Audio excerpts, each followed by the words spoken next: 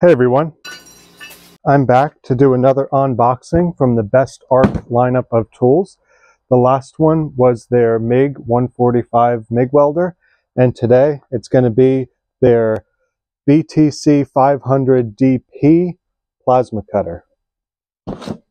Again, this video is going to be in roughly 3 sections. It's going to be an initial unboxing, a setup, and then a test of the plasma cutter. And if you find this content useful or entertaining, a like and subscribe would be very much appreciated. And I'll also put a link to the other unboxing video in the description in case you're interested in checking out that welder. I was pretty impressed with the welder, and so I have a feeling I'm going to be also pretty impressed with this plasma cutter.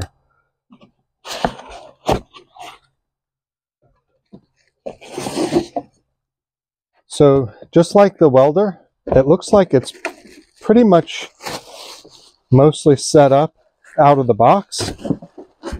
Of course, you will need an air compressor with a pretty decent flow rate to operate any plasma cutter. But here it is, similar in size and color to the welder.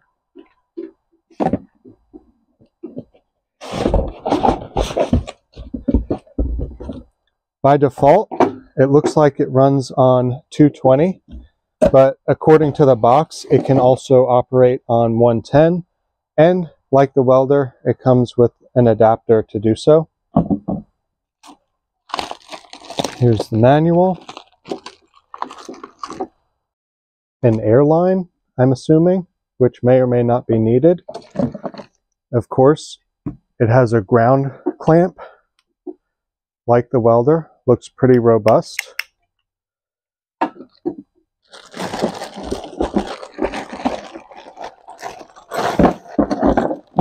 The torch itself,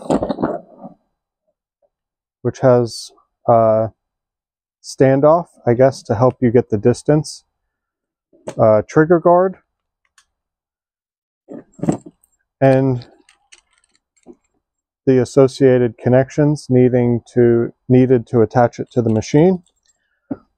It also looks like it comes with a little multi-tool to help you attach it to the machine, which is nice. And then some various fittings, and it looks like some replacement tips or spare tips. And that's it. That's everything in the box. So that's the unboxing part of it. And now the next step is to move on to the setup, in which case I'm going to do a quick glance through the manual to make sure I don't miss anything. And then we'll get the torch attached as well as the ground cable and move on to part 3, which is giving it a test.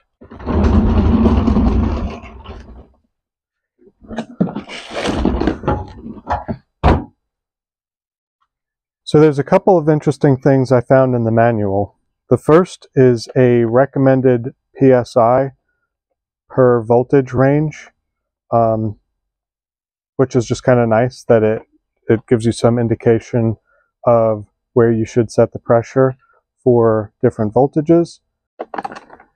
And the next thing that I thought was interesting is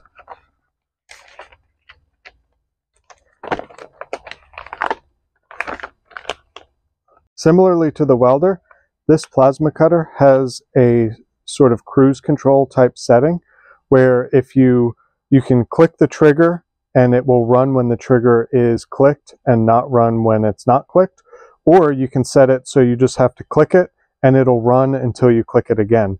So if you're doing a lot of cutting, that might help on hand fatigue, or maybe just if you're in a tight spot, make it a little bit easier. As for the front of the machine, it looks like there are 2 knobs here, some buttons here, a couple of displays, a built-in air pressure regulator, which is really nice, and then down here are the different connections for the leads on the torch and the ground. The first thing that I want to do is attach all of the leads. It looks like the ground just twists in here. Again, this is very similar to the welder, and I would even bet that the ground cables are interchangeable. And in fact, this is the ground cable for the welder, and it is actually interchangeable.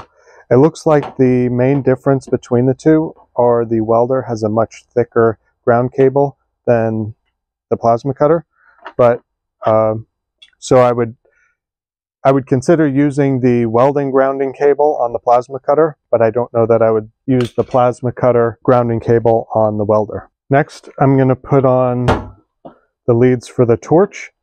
It has 3 leads. One is for the trigger on the handle. That. The second one is for the pilot arc, and then the third one is the airline. So the first one, this is pretty straightforward. It just presses in, and then it has a threaded lock to hold it in place. The pilot arc lead looks like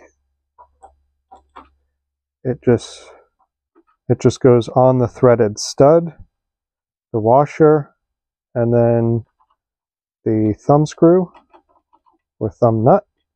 And then the final piece is the airline, which they do include some pipe dope tape, but I think that's probably more for another fitting. This looks like a compression fitting, so I'm just not going to worry about the pipe dope.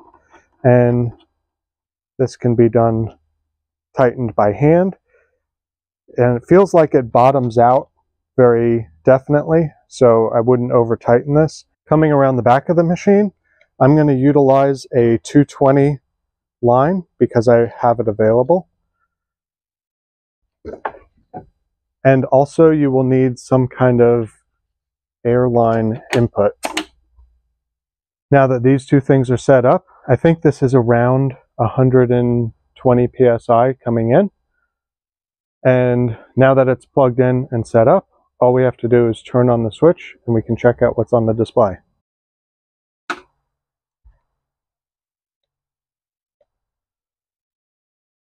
It looks like the display takes a few seconds to come on, but once it does come on, you can see a variety of settings that are available to change. The first one, it can sense whether it's 220 or 110 volt, so it will adjust accordingly. And this setting is if you just want to blow air or if you want to actually do some cutting. The next setting down is if you want to cut plate steel or a solid surface versus a mesh surface. I think that's kind of a nice option, and I didn't know that there was a significant difference between the two.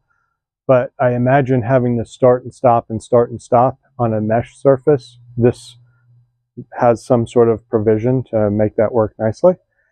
The other two options are the 2T or 4T, which is the difference between it running when the trigger is pulled versus the sort of cruise control setting.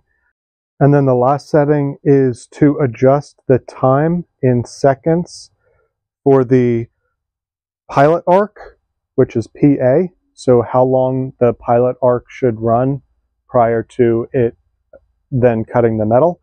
And then the other option is PT, which is post time, which is the amount of seconds that the air will continue to blow through the nozzle after the cutting has stopped. After that, there are two knobs here. One is to adjust the number of seconds between 3 and 15 for both the pilot arc and the post arc or post cutting air time. And then the other setting is the amps, and it can go as high as 50 amps and as low as 15 amps. So I'm probably going to land for my test somewhere in the middle, let's say 30 amps. And then also we have a pressure gauge, a digital pressure gauge built in, which presumably this knob can adjust up or down, which is really nice, especially to have this all on the front of the machine. And for a 30-ish amp setting, it looks like on 220 volts. Oh, so I guess this isn't actually a chart of how much PSI you need for a particular amperage. It's more of a reference of what the top arc of the gauge means relative to how much pressure it is sensing.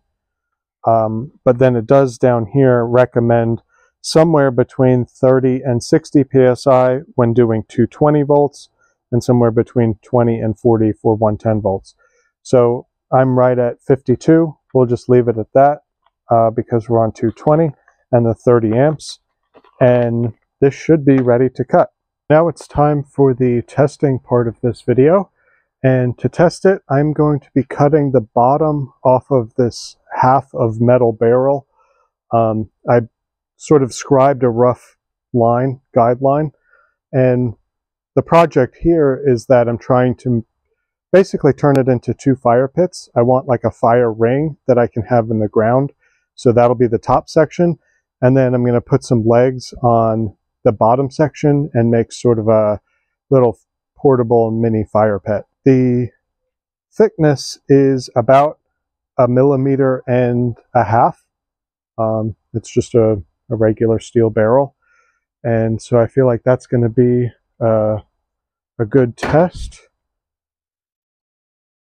And a couple things that I noticed on the handle: it has this slight swivel functionality on the hose, which is just really nice to give it a little bit of strain relief and let you move around without being totally shackled by the hose.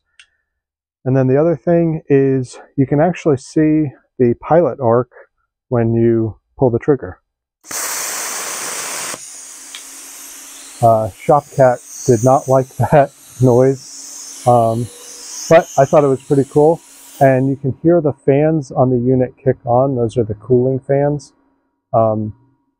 That's just to keep the internals cool. And now let's get to cutting this barrel.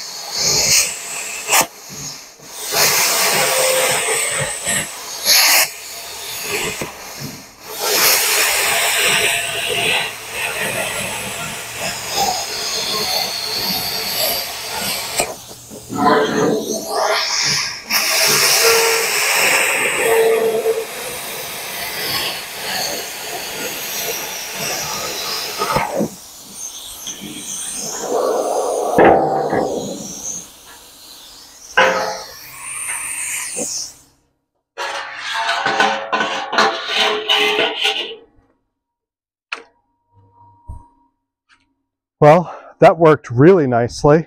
The cut is very clean. It was I could actually move faster, much faster than the speed that I was moving. It's not exactly a perfectly straight cut, but it'll do exactly what it needs to do for the purpose of this project.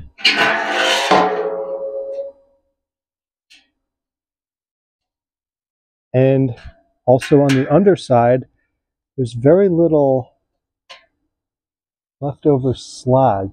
Of course, this is a relatively thin piece of metal, but I'm I'm very impressed. I think this little machine seems like it's going to be perfect for a hobby user, you know, a metalworking artist, anybody that needs to do some plasma cutting and do so on a budget. I think this machine is absolutely fantastic. I'm very impressed with it, just like I was with the welder. Check the link in the description for the video for the welder. And I think that's about it for this unboxing video. Thank you so much for watching. Please like and subscribe. Check the links in the description. And I'll see you next time. Comment below with any thoughts or anything else. All right. Thanks for watching.